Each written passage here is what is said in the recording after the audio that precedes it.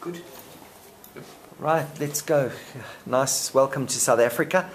I know you've been before. What's it like being back? And just tell us about this tournament and your first match. Well, it's great to be back. I love this country, especially this week's weather. I mean, the sun shines and it's very cold at home. And I'm happy to be here. And your match today? My match went really well. I went in with a lot of confidence because practice went well and it all went well. So actually I won 6 love, 6 love. So that's a really good start of the tournament. Okay, you ranked number 4 in the world. You're number 2 at this tournament. It's a big tournament. It's the first time South Africa has ever hosted a Super Series. You just tell us about your year so far and the importance of this tournament in your schedule. My year so far has been good, actually. I played 4 tournaments till now. I reached 2 semi-finals at 2 big tournaments in Australia. And last month I played in the United States and I won one of the tournaments and the other one I was runner-up. So some really good results and I hope to improve that and continue that over here by winning the tournament. So, yeah. Is there any reason why you didn't come for the tournament before this one? Yes, because I played in the United States and I wanted to have more time in between at home than just 4 or 5 days. Right, so your next match against Lucy, have you played her before? Tell us a little bit about the history between the two of you. Obviously it's going to be a semi-final, so it's a big one. Yeah, we played each other a couple of times and we beat each other. So I have no idea what's going to happen tomorrow. Of course I know what my aim is, I want to win, but I know Lucy can beat me as well.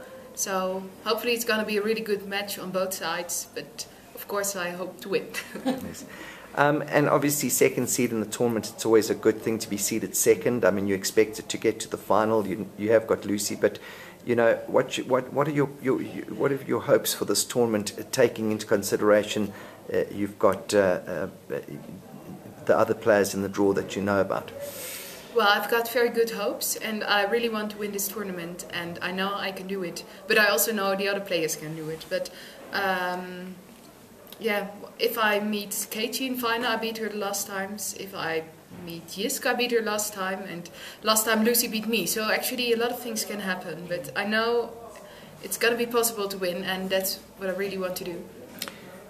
Ranked number 4 in the world, are you happy with that ranking? Is there any big aims and objectives? Have you reached what you believe is a good potential in your career? Well, I'm happy with my ranking at the moment and I don't have any goals of improving the ranking this year. I've got different goals beside that and maybe next year I'm going to improve my ranking. Esther now retired, out of the picture, obviously a dominating force in women's tennis. You come from the same country. Just give us a few thoughts about Esther, what she meant to all of you, and now that she's gone, what will happen with wheelchair tennis, women's wheelchair tennis? Does it open up everything? I think it opens up a lot. Like this tournament now, there are a lot of women who can actually win the tournament. We're with 4 players left and all 4 of us can win the tournament. And before it was when Esther was in the schedule like, oh, she's on my side of the draw, probably I won't reach the final, or in case I reach the final, well, really small chance I can win the tournament. So it's more interesting, but it's also sad because Esther's a really good player and I think that's a really good promotion for the sport to have someone like her and someone that can show off what wheelchair tennis can be, what excellent tennis can be. And we don't have her level, so we need to improve. And with we, I mean all the other wheelchair tennis players left. And we're going to do that, of course. At least I'm going to do that. I practice a lot. And well, actually, I think it's sad that she retired, but I completely understand it. When I look at the Netherlands as a wheelchair tennis playing nation, there's a lot of domination by some top players. What is the secret to success in the Netherlands to wheelchair tennis? I don't think there's just one secret like, okay, this is, I say it in 5 words and now you know the secret. I think Netherlands has been one of the leading countries since the start of wheelchair tennis. And well, my personal opinion is if the level is already pretty high and you got new talented players, they can practice with better players and there's a lot of knowledge about tennis. With the coaches, we got some good coaches and well, it's easier to become a good player when you already know what your aim is and you have good examples.